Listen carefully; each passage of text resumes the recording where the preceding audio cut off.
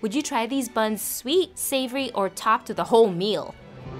Oh, they do dress up. I saw her. This place seemed like a big deal online and from your suggestions. Sally Lunn's is apparently the oldest house in Bath. The house was around in the 1400s and the buns were being served in the late 1600s. For reference, 1600s was when Isaac Newton was playing with gravity. Here they serve the popular Sally Lunn buns. Val got the good old strawberry jam and clotted cream, while Doug got the full English perched atop his Sally Lunn bun.